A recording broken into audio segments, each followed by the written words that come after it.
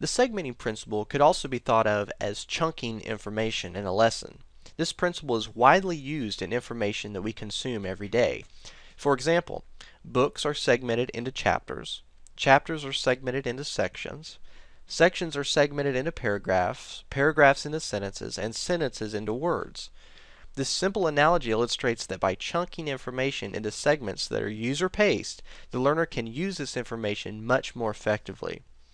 In the context of e-learning, you may consider grouping a course into modules, modules into lessons, lessons into topics, and topics into pages.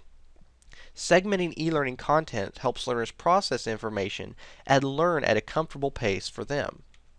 In this example, I'm displaying a screen from an e-learning lesson.